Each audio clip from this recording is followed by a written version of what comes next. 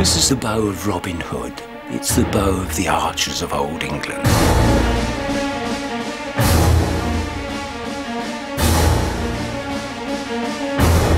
For thousands of years, the horse archers of the Asian steppes dominated the continent.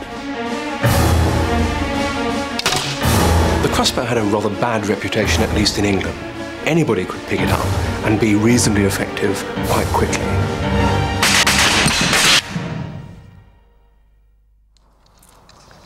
The longbow was the most significant English weapon of the Middle Ages, and the remarkable men who shot it were famed and feared throughout Europe.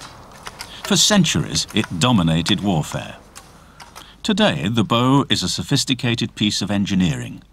The principle's the same, but the design has changed almost beyond recognition. These bows have every technological advantage. The bow sling aids the grip. The carbon fibre arrows are wind tunnel tested for accuracy. A trigger release keeps the fingers free of the bowstring during the critical moment of loosing. A sophisticated sight is preset to keep the archer's aim spot on target. The extent of the draw is controlled by a draw check. And to prevent the bow moving in the hand, a stabilizer is fitted. All add consistency to the archer's shooting. Drawing the bow is made much easier with a series of interconnecting cams, part of a gearing system that helps the drawstring to be pulled with very little physical effort. And a spirit level shows when the bow is vertical. These complex sporting bows have progressed to the limits of modern science, but their inspiration is set firmly in the past. The ancient wooden bow, a superb example of the application of simple technology. Wood is naturally springy. It has to be to survive. It bends with the wind and flexes back into shape. As soon as early man discovered this, he tried to harness this power to his own advantage. And one of the earliest ways he did this was by means of the bow. Cave paintings show how early man was able to combine complex and separate technologies, bow, bowstring and arrow, into an efficient and deadly hunting weapon. The bow is an extremely ancient weapon. It goes back to Neolithic times, at least 3000 BC. It's the first attempt by man to convert his own natural strength and energy to a mechanical weapon. Basically, the bow is a spring, a simple spring. In the first case, it was made of wood. Just a piece of wood. Well, not quite. It had to be the right sort of wood, cut and fashioned in the right way. Great thought and skill went into the making of apparently simple wooden bows. For thousands of years, the wooden bow was the supreme weapon for hunting and for war.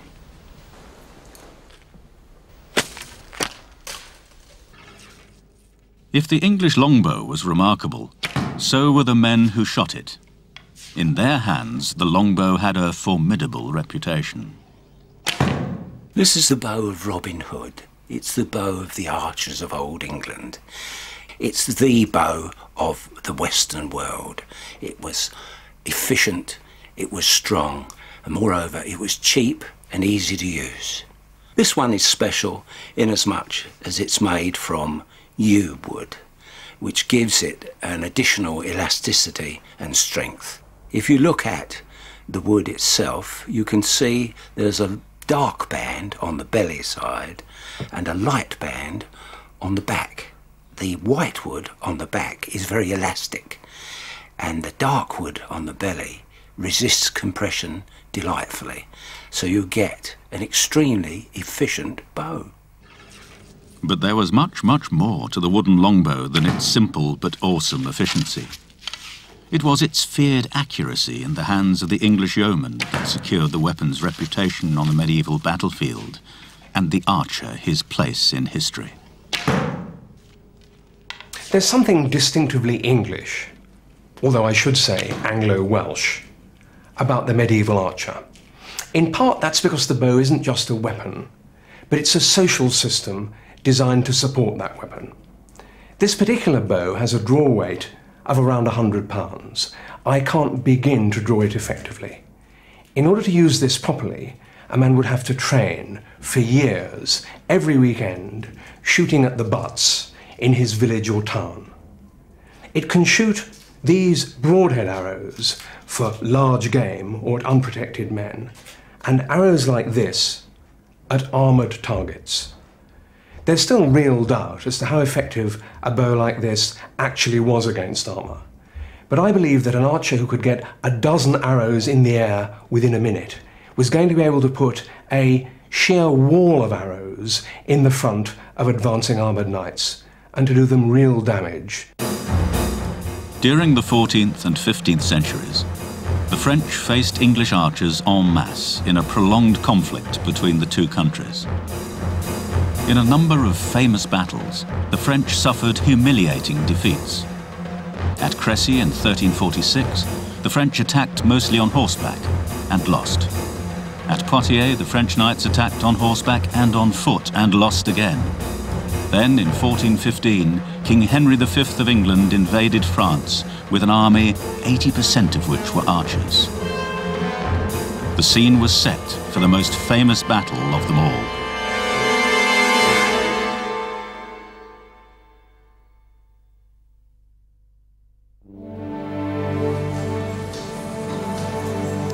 Henry had besieged and taken the port of Harfleur, but it had been a costly victory. He had lost many soldiers to wounds and disease. Dysentery spread like wildfire. With his depleted army, he set out to march north to Calais. He could have sailed straight home, but he didn't. Perhaps he wanted to reinforce his claim to France by marching through it. Almost certainly he thought he could avoid battle.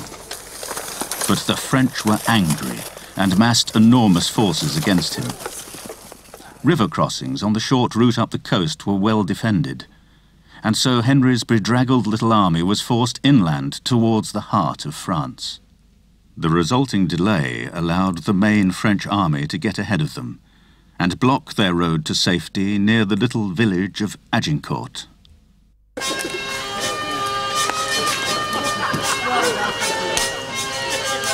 The French feasted on into the night, completely confident of the outcome.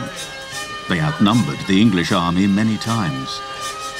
In stark contrast, Henry's army was cold and hungry, and probably more than a little frightened.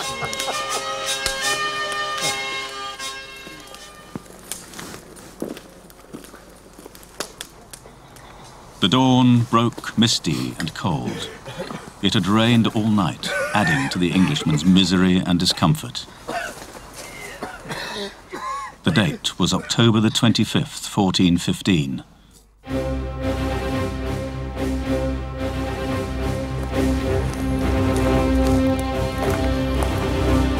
The small English army marched slowly towards the French and formed up. Henry knew his army well and set his battle plans to take advantage of his soldiers' abilities and the ground. They had little choice. To get home, they had to win.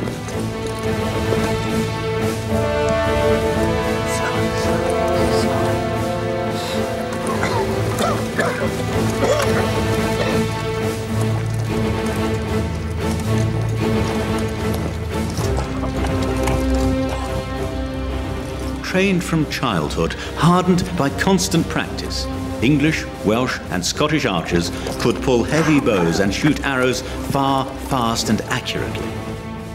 But even in such hands, could a simple wooden bow really defeat armies of highly trained warriors? Warriors well protected with expensive and sophisticated armour? The Battle of Agincourt, fought nearly 600 years ago, is perhaps the most surprising and emphatic. The French knew all about the power of the longbow. They'd carefully developed a campaign plan to defeat it. But things didn't work out quite as they'd expected. The battlefield at Agincourt was wet and newly ploughed. The English lines of archers, with men-at-arms set between them, extended to the woods at either side. the length of the English line and the way the army was deployed was to be crucial.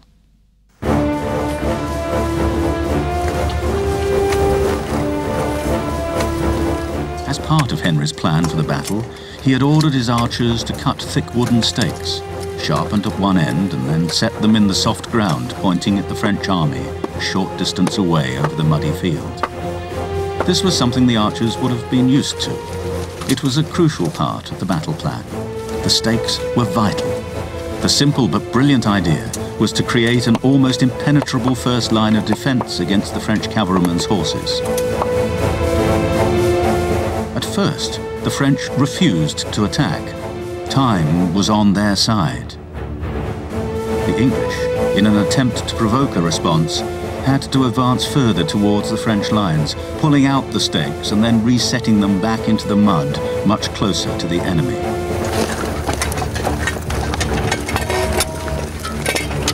The archers, wet and cold, continued the task.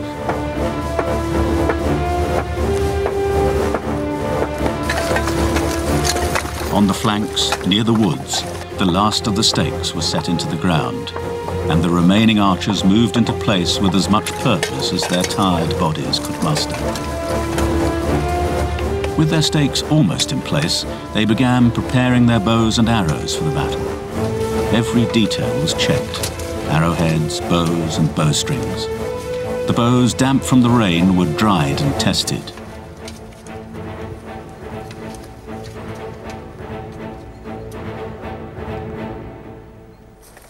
The French still waited to attack.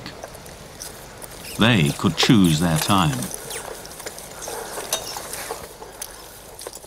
The English tried to make the French attack. Their whole plan depended on it.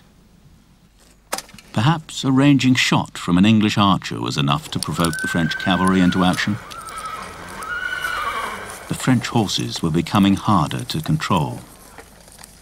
Eventually, perhaps because the archers had found the range, the French knights were at last forced into the attack. The flower of French chivalry charged forward over the muddy ground towards the English line, still believing it dominated the battlefield. But the English archers waited, biding their time until they could make every arrow count.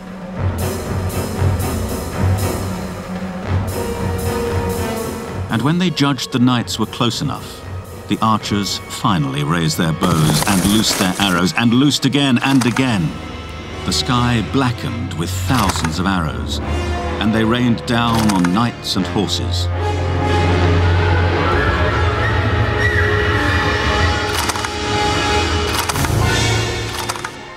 The majority of the French cavalry was shot to pieces, floundering in the slippery mud. The highly professional English archers continued to shoot.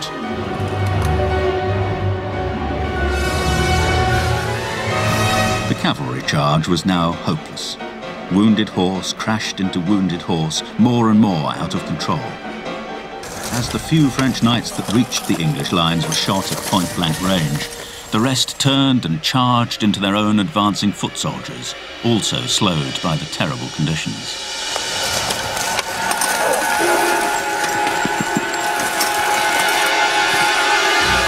Isolated knights were unhorsed and savagely killed with blows from mallets or axes. The French foot soldiers continued their slow advance towards the English lines. With so many of them on the battlefield, they were forced together, unable to wield their weapons as they plodded blindly forward towards the English archers. They were easy targets. As they fell dead and wounded into the soft mud, the men behind stumbled over them, adding to the confusion. There was no protection or escape from the unrelenting arrow storm released by the English archers.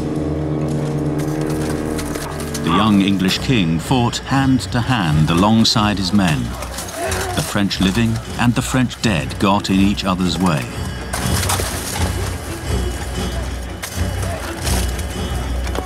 A huge army had been brought to its knees by a small, determined force. Between 5,000 and 10,000 French were killed, yet fewer than 100 of the English army perished. An astonishing feat, remembered to this day and commemorated in Shakespeare's play Henry V. We few, we happy few, we band of brothers. It's very difficult to be sure just how effective an individual archer was against armoured knight, but in mass they were deadly. And they were deadly in part because they were disciplined. And with that discipline, with those artisan skills, came a pride of craft and a sense of caste. They were professionals. They were fighting because they were well paid. And with that professional streak came a merciless edge. When Henry V decided to kill French prisoners during the Battle of Agincourt, the knights wouldn't do it. They wouldn't kill unarmed knights like them. But the archers did. It was simply part of the job. They probably had no great affection for knights, on their own side, or anybody else's. For the English archer, it was just a job. They were professional soldiers. But whether you were a soldier or someone who just used the longbow to hunt, you couldn't shoot well unless you practiced.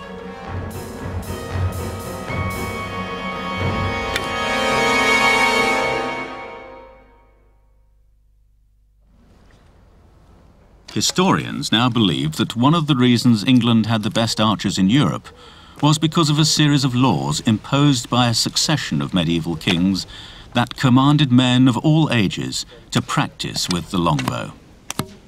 Archers weren't like the peasant foot soldiers that constituted the bulk of medieval infantry. They're the artisans of the battlefield. They're well trained and they're well paid. They've also got the prospect of making money on the side by loot and prize money. So the men of some status and some stature and can go back home, all being well, to live relatively comfortably. But because they're a threat to their social superiors, they're not a system which lots of European monarchs are keen to imitate. Because a man like this, with his longbow in his hand and his arrows in his belt, needs handling slightly carefully when you get him back home. The strength of these medieval longbowmen can perhaps be glimpsed in this modern archer. Constant practice from childhood has developed his muscles. His strength was tested using a bow with a draw weight of only about 30 kilograms, much less powerful than many medieval bows. When the left hand is held rigid and the hand holding the bow is steady and straight, the force exerted across the back is around 5 times the draw weight of the bow. So the total force exerted on this archer's back when he's drawing a 30-kilogram bow is around 150 kilograms. With their heavier bows, medieval archers would have had to cope with much more. Seasoned archers back from a foreign campaign were just the men to coach young bowmen. English kings had been quick to see the advantages of a ready supply of well-trained men who could be called upon at short notice to fight in the frequent wars in France. The laws governing practice were strict. Some games and pastimes were actually forbidden to ensure all men, and especially young men, trained to become part of an elite corps of archers. Modern archers, admittedly using less powerful bows, can shoot at least 12 arrows every minute. The archers at Agincourt must have had a huge supply of ammunition. For medieval campaigns, arrows were needed not in thousands, but in hundreds of thousands, even millions, because it was the density and ferocity of the arrow storm that made the bow so dominant and effective. Each arrow had to be made and then transported to the field of battle. How on earth did they manage it? But manage it they did, for there are few, if any, records of supplies of arrows running out at a crucial moment in a battle. The bow itself is just a spring that throws the arrow. It's the arrow that does the damage. It is a complex and sophisticated projectile. To make an arrow, you start with a billet of wood, which is slowly and carefully planed into a circular shape. The nock, the part where the bowstring fits, is reinforced with horn to prevent the shaft splitting when the arrow is shot. There are 3 feathers on each arrow, all from either the right or left wing of the bird. These ensure the arrow's stability in flight. Each bird has only 6 of the sort of feathers required, so the number of birds needed to supply arrows for an army must have been enormous. One side of the feather is removed from the quill, the rest is used to make what is called the fletching of the arrow. Almost all the illustrations of medieval arrows show them with white feathers. First, they are roughly shaped and cut to length.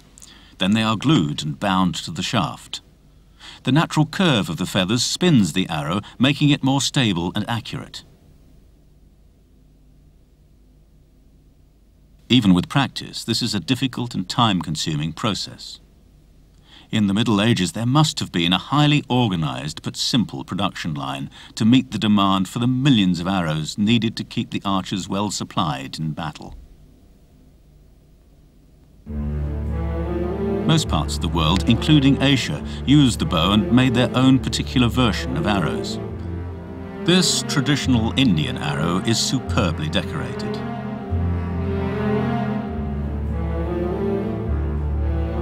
Early 19th century Chinese arrows used the large wing feathers of eagles and were longer than European arrows because they were drawn back well beyond the ear.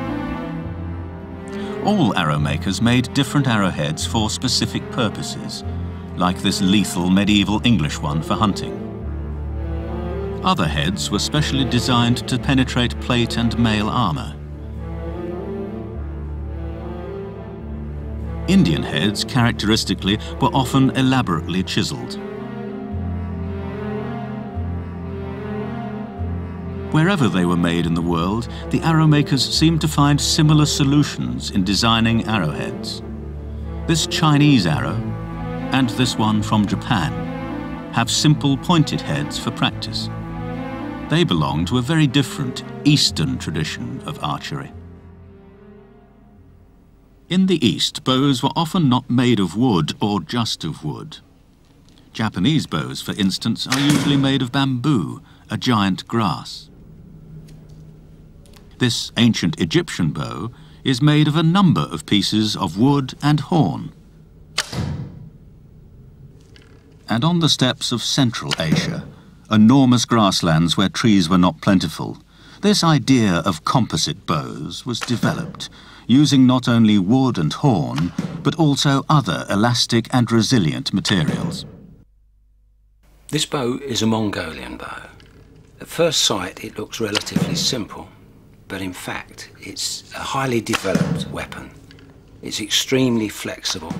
It's reflexed away from the archer before the bowstring is put on, thus increasing the tension when it is strung. This is a composite bow, that's to say it's composed of various different components. Its belly is of horn, usually from a buffalo, but sometimes from goat and sheep, and its back was made of sinew. Running through the centre of the whole bow is a core of wood, or sometimes bamboo, which thickens to form these ears at either end. It's important because with this weapon, the Mongolians were able to dominate the then known world. When the bow is fully stretched, the ends of the bow bend in towards the archer. The archer aims and releases the string, and the bow tries to spring back into its unstrung shape. The ears at the bow end flick, giving the arrow additional propulsion.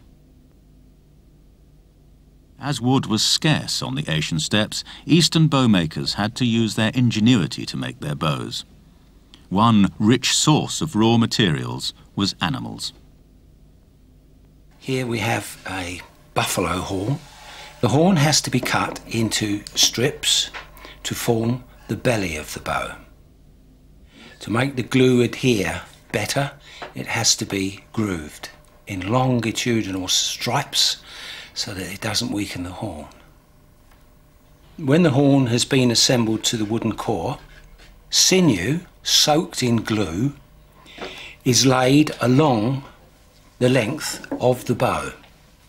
This provides the strength for tension. The glue used is very special. It's made from swim bladders of fish. It's very flexible and very long-lived. However, it is a water-based glue, and when the bow has been finished, in order to protect it, it is necessary to cover the sinew layer. And this is usually done with birch bark. It's a perfect waterproof covering. Sometimes this covering was coloured and lacquered too, but mostly with the Asian bows, the birch bark fulfills just that function of waterproofing. It's not a decoration. The people who made this bow were extremely skilled craftsmen.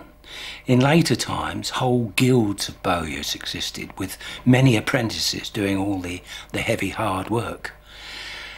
The bow, in my opinion, is the best bow that ever existed. It certainly would outshoot any simple wooden bow, both for distance and penetration.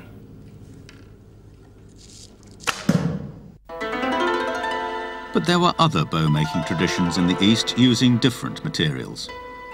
In Japan, the famed samurai warrior fought with sword and bow. The Japanese bamboo bow was also shot from horseback, but it was of a very unusual shape, the lower limb of the bow being shorter than the upper limb. Typical of the nation's approach, there is a ceremony attached to the bow's use, where the spiritual is combined with the military ethos of the weapon. There are 8 stages in shooting the Japanese bow, and great stress is laid on this ritual. The Japanese archer believed accuracy was most important and restricted himself to a few carefully aimed shots. Kyudo, the way of the bow, is a discipline celebrated in Japan today.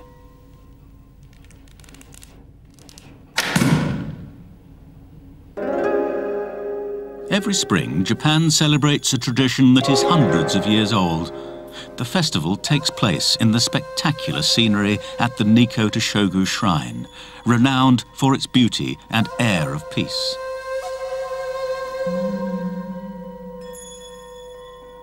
The shrine is one of the most famous in Japan and is designated a national treasure. Among the 55 buildings are superb carvings and statues of archers. Today, a very special form of mounted archery called Yabusame is still practiced at the shrine and is performed as a sacred rite. Training begins in the gymnasium, where novice archers practice first on a wooden horse, aiming their bow at a soft target. The reality of Yabusame is far more testing. Shooting at a small cedarwood target from a galloping horse is a test of riding and shooting skills, needing considerable physical and spiritual concentration by the archer. In Japan, Yabusame developed as a noble courtly pastime. It survives as a reminder of the importance to this and all Asian cultures of the bow as a hunting weapon and a weapon of war. For thousands of years, the horse archers of the Asian steppes dominated the continent. But this dominance was surely based, like the skills of the English archer, upon constant practice. For without practice, day in and day out, the strength, balance and coordination required to undertake the very difficult task of drawing and shooting a bow swiftly and accurately from a galloping horse could not be maintained. The Asian composite bow was one of the most successful weapons the world has ever seen, but only in the hands of an expert horseman who was also a highly skilled archer. The training sessions begin with the formal dressing, starting with the woven and lacquered bamboo hats, the kishigasa. The shape of these date from the middle of the 18th century, when Yabusame enjoyed a revival in Japan. The priests bind their wrists with leather thongs. Yabusame archers shoot arrows with bulbous tips. They are derived from whistling arrows which make an eerie sound when they are shot. The placing of these arrows in the correct position is crucial, as they need to be drawn quickly and shot rapidly on the day.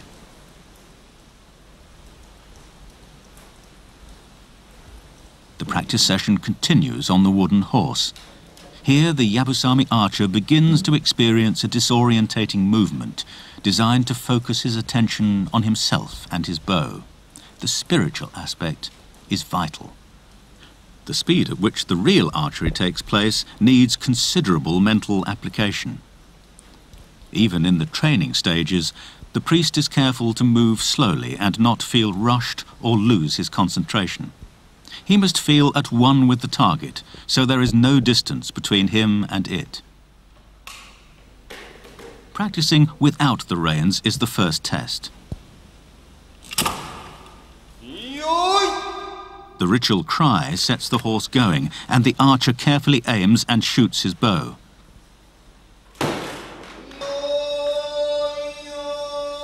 Next, the trickiest movement, drawing another arrow in one deliberate move before aiming again.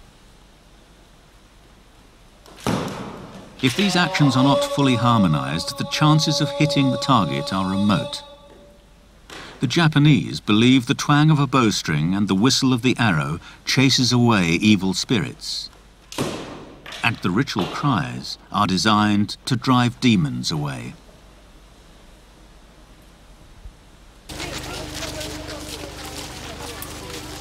A spring festival procession makes its way towards the shrine to commemorate its foundation.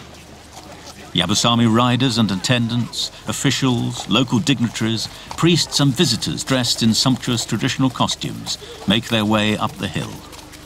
Since Yabusame was introduced to the shrine in 1953, growing numbers of visitors have been attracted to this unique event. The archers make their way to the course. Each rider wears special ceremonial robes which derive from early hunting clothes. Each garment has its own significance. The legs are tied with braided silk and the hands are covered with soft doeskin gloves secured at the wrist. Deerskin chaps protect the legs. A padded silk sleeve protects the arm from the bowstring.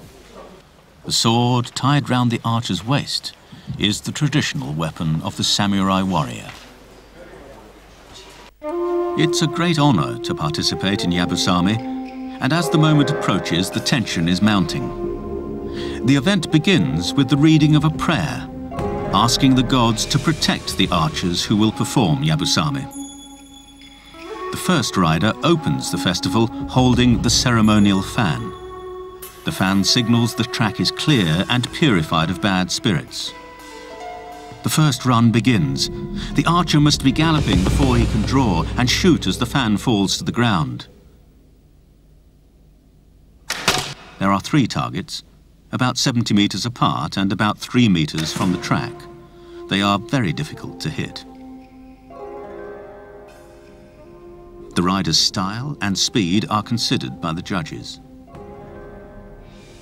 The rider has to stand in his stirrups throughout.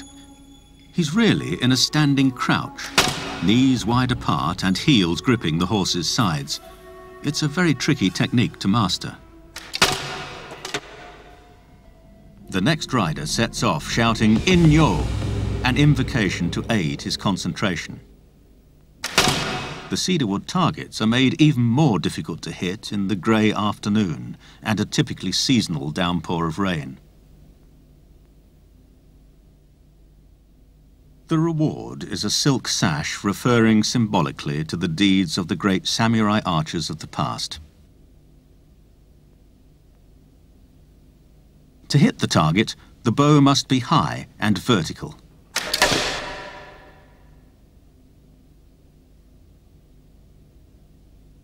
The arrows are collected.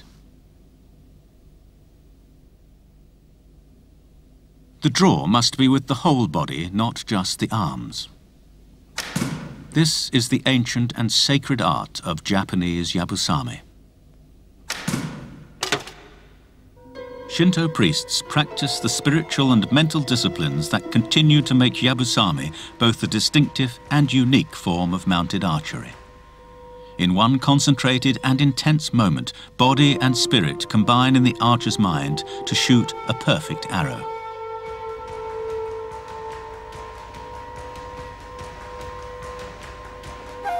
Months of methodical practice, learning the difficult skills of drawing and shooting the special Japanese bow, come to fruition in a brief moment. To shoot when bow and body are in precisely the right balance to hit the target.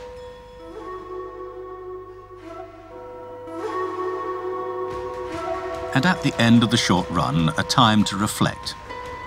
Yabusame, with its combination of mental and physical energy, echoes the special qualities the samurai warriors valued.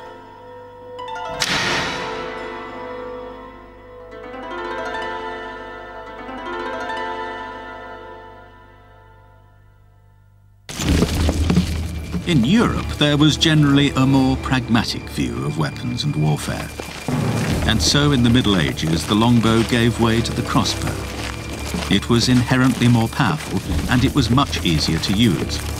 It was the mercenary crossbowman as much as the knight who dominated the battlefields of medieval Europe. But the crossbow was a very ancient weapon, in use in China for centuries before the birth of Christ. The crossbow may look very different from the handheld bow, but in fact it's doing exactly the same job in a slightly different way. The arm of the archer is replaced by a wooden stock or tiller, and the archer's fingers by some form of lock mechanism. Now, this sort of crossbow has been used in Europe since the Dark Ages, and indeed used right up to the beginning of this century. This is a replica of what we now know as a peg and hole crossbow. It's about the simplest type of crossbow action you can find. Here, the spanned string is held in its span position by a transverse groove across the stock. And when the time comes to shoot, it's pushed out of that groove by a peg operated by a simple lever trigger.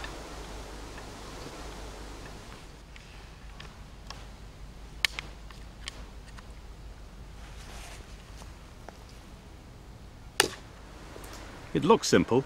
Indeed, it is simple. But a great deal of sophisticated thought has gone into creating this apparent simplicity.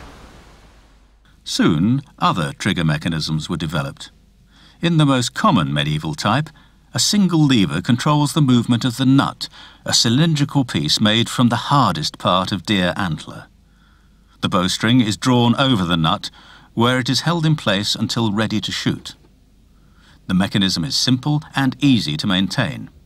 In time, it was used on nearly all European crossbows. Early medieval crossbows were made, like the longbow, from wood.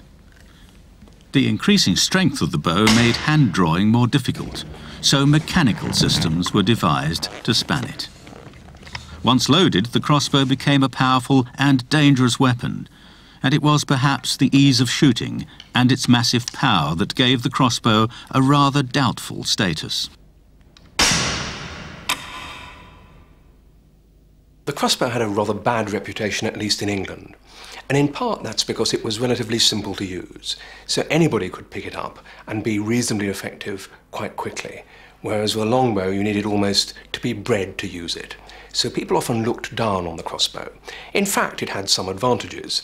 You could keep it spanned so that you were ready to shoot very quickly. It was easy to use in a castle, and a longbow was sometimes rather difficult. Its real problem was that, by and large, it took much longer to reload.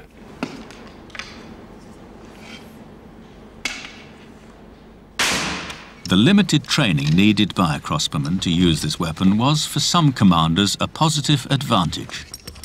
Almost anyone could shoot one. New and better improvements in the design continued, so its domination on the European battlefield far outweighed any perceived lack of status. The windlass crossbow, with a very strong steel bow, needed rope and a series of pulleys to draw the bowstring into position. But it was slow to load, and the bowman needed to understand how to repair it if it went wrong. There was also an awkward routine to follow that involved the slackening and tensioning of the winding system.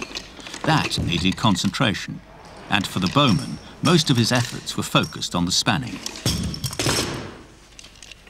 However, once the weapon was spanned, the crossbow could be shot and then reloaded. One of the problems for the crossbowman was the weight of all the equipment he had to carry with him.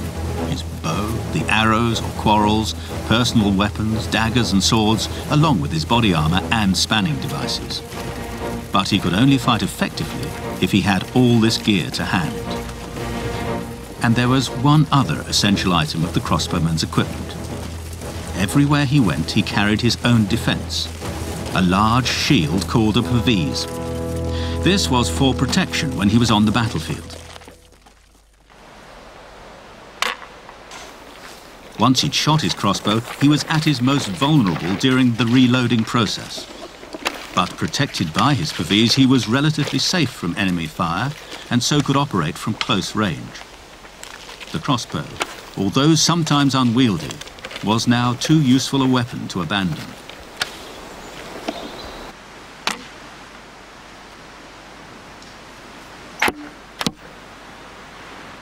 Here were two weapons, the crossbow and the English longbow. Different weapons shot by quite different types of men. There are real social differences between archers who use the longbow and crossbowmen. The longbow depended upon a social system. It depended upon long training and hard use. The crossbow, widely used in Europe, was typically used by the mercenary. It was often attractive for European monarchs who didn't want to take the social risk of training their peasants to use the longbow to hire crossbowmen for a particular job and to pay them off when the job was done. The longbow was also relatively easy to make, whereas the crossbow wasn't.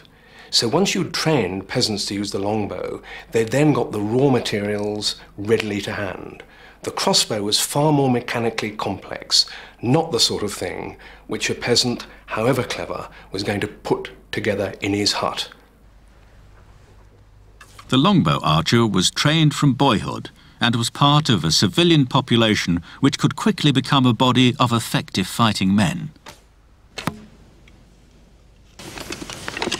In this practical test, the speed and fluidity of the archer, shooting between 12 and 16 arrows a minute, contrasts with the much slower rate of the crossbowman.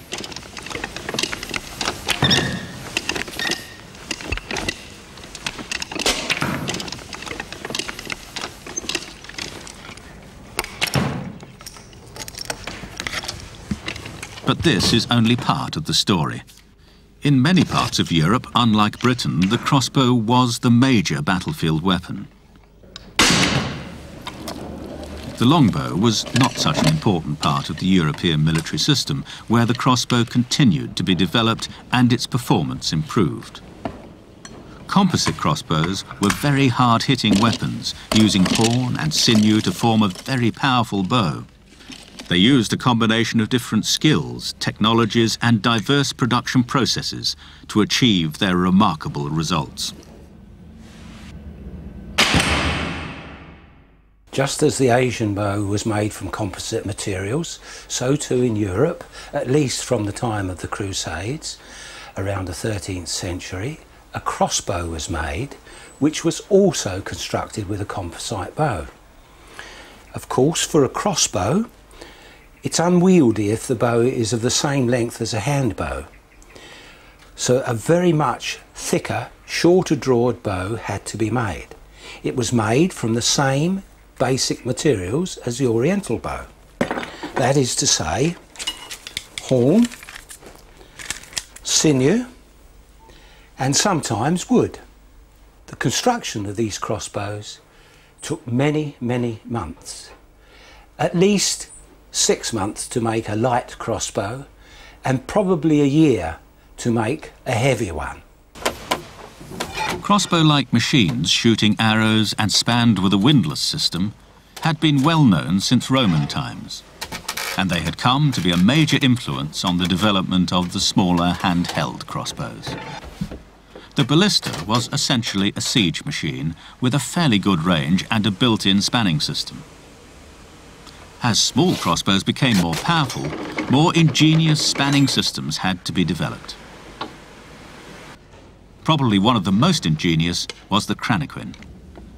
A strong steel bow needed a very powerful mechanism to span the bowstring, but one that was easy to operate. The principle of the Cranaquin is the same as that of a modern carjack. where a small amount of effort produces a great deal of energy. It's also one of the first recorded uses of reduction gearing. The whole process of cutting and shaping the gears was a very time-consuming exercise. Accurately cutting the teeth by hand so that they interlocked must have been extremely difficult. But those medieval crossbow makers did, and the Cranachuen remains probably the most sophisticated spanning method ever produced.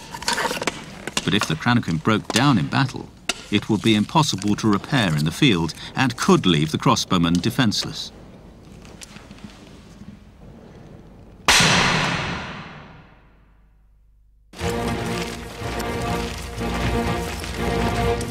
In England, the crossbowman never enjoyed the status or recognition of the yeoman archer. But as a weapon, the crossbow was highly rated for defending castles, with an enviable reputation for power and efficiency. One pope had even tried to ban the weapon as an instrument of the devil. What had begun as a relatively simple, though clever device, became the most important projectile weapon of the Middle Ages, used extensively for hunting and for war.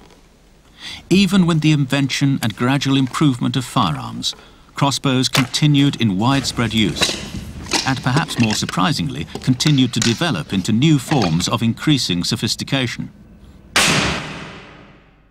A very distinctive form appeared in Tudor England.